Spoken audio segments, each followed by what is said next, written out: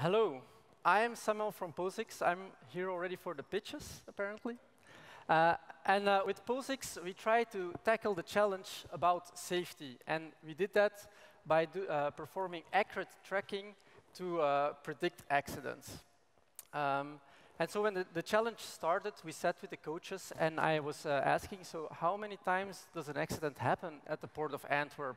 Is it once every 10 years that a fatal accident happens? It's not. It's about several times a year that a fatal accident happens. And I was absolutely in shock. But then if you look at the numbers, it actually does make a bit of sense. A whole lot of people are working at the port, about 8,000 workers. And so accidents happen. And so they spent a lot of money on this every year to prevent safety, and if something happens, to also accommodate the people. And the company in charge there is SEPA, who tries to organize all the companies so that they try to have the same safety policy for all of them. One of the policies is that by 2020, they want to improve safety by introducing new technology, and that's why we are here for this challenge. So our first idea was, okay, let's tackle safety. We're going to try to do everything. We're going to track everybody everywhere with GPS, with Bluetooth low energy. We will add some additional sensors to it. We will use LoRa to send all the data to some central points. And then we started looking at that and computing, and we saw that this is not feasible because it would be way too expensive. Also, in terms of battery life, it's impossible. It's like trying to build a smartphone by yourself, and we know that they last for 1 day. And even that device wouldn't be able to solve any problem. So that's why we tried to narrow the focus a bit. And so our focus went to the heavy vehicles. Why? Because you have a lot of heavy vehicles moving very fast at the port, and there are people around that, and when these things collide, accidents happen. And these are the type of accidents that cause a lot of injury, and most of the times result in death. So our design goals there was, can we do something about that? With the focus on having a very reliable and robust system, because the port of Antwerp is a very harsh environment with all the metal containers. It's very hard to have a reliable system. Another thing is that we didn't want to have too much infrastructure, or preferably none at all. Little maintenance to the system, and then something that is feasible with a small time to market. We don't want something very fancy that can happen in 10 years. We want it in the next few years. And so that's why we went on to do tracking around the heavy vehicles. We want to track all the people around it very accurately so that we can inform the driver when something is happening, when someone is too close to the vehicle, or maybe even halt the vehicle when somebody is just in front of it. Furthermore, all the people around there, they can use gestures, which they are already doing, and these gestures can also be shown to the driver so he knows exactly what's going on the field without having to look all around him all the time. And for this, we're going to use ultra-wideband technology and an accelerometer. So what the hell is ultra-wideband technology, and why would we even use it? Well, it's a technology specifically designed for very harsh environments. And like I said, the port is one of the most harsh ones. It's 10 to 50 times more accurate than Wi-Fi or Bluetooth in terms of positioning. It's still low power, and it's not interfered by other wireless technologies such as 3G or 4G or things in the ISM band. So in that sense, it's the perfect technology to use. So how are we going to do it? Well, down below you see an example of the thing we hacked together this weekend.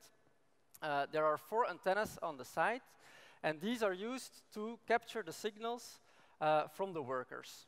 And they will be able to compute the position very accurately, about 50 centimeters, in a very large range of about 50 meters around the driving vehicle.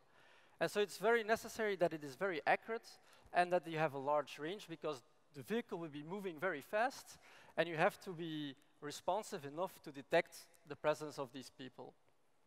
And like I said, the driver will have a visualization of this. All the data that is coming can also be connected to some central point where all the data is connected for later analysis with an SAP system. But we focus us mostly on generating the very accurate positioning ourselves. So we have a nice closed solution for this problem. So this was the moving vehicle, and then we have the workers, and they will be carrying a mobile tag.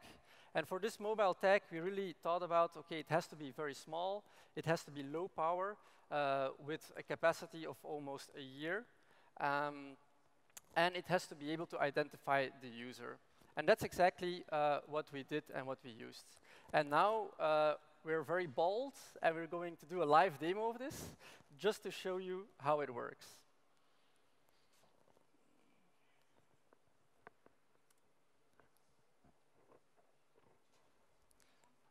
Michiel, can you come a bit closer? Oh.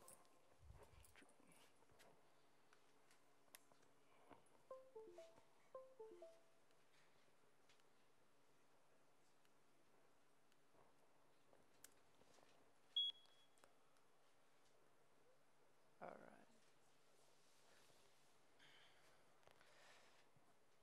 So, yeah, here you see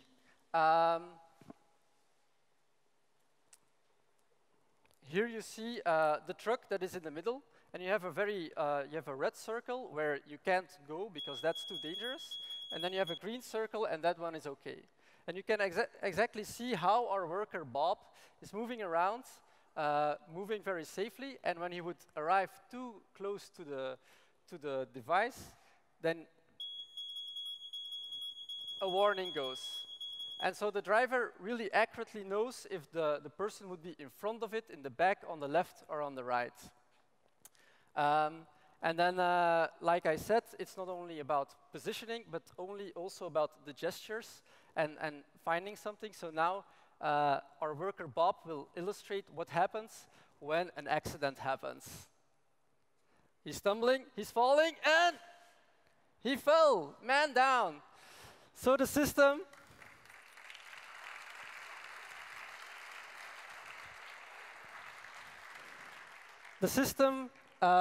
measured it and set it, and now people can go to help him. Thank you very much. That was our solution for this hackathon. Pozyx, jury. What are the actual criteria you're judging on? Can someone tell me? Okay, the first criteria is the idea. The idea. The second one is the design of the solution. All right. Then the functionality. One of them is the team. So one of the first questions, I suppose, with your presentation is, how did the team go from the idea to the solution, which is the last criteria? Okay, your time has started then, yeah. if okay, that's the first so question. The first question is, how was the team dynamic, and how did you come as a team from the idea to the solution? We are a spin-off company from Ghent University, and so we already have an ultra-wideband solution. But this works differently. That the infrastructure is fixed. So what we did here is try to put the infrastructure on the mobile device very close to each other, and there we hacked. What we changed is we changed the algorithms that you can go beyond the infrastructure that is mobile in this sense, and then we also added the fall detection, that it is also wirelessly transmitted and then shown on the view that we built for this competition as well. I hope. Yeah.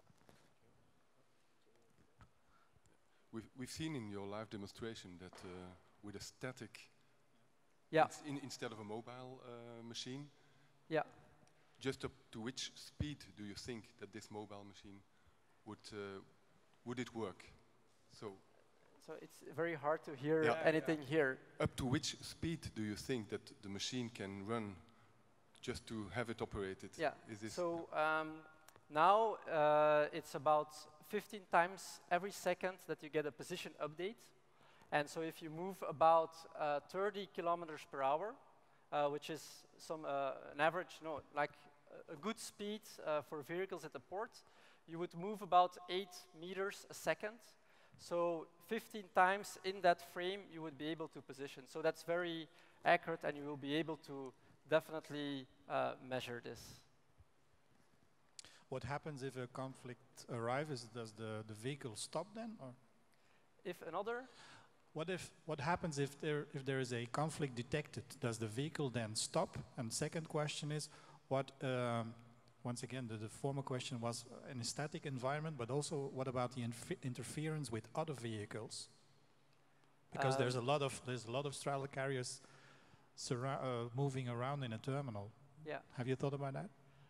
So now the mobile tags, they send out a very small pulse, and this can be captured by the beacons that are on top of the mobile vehicle.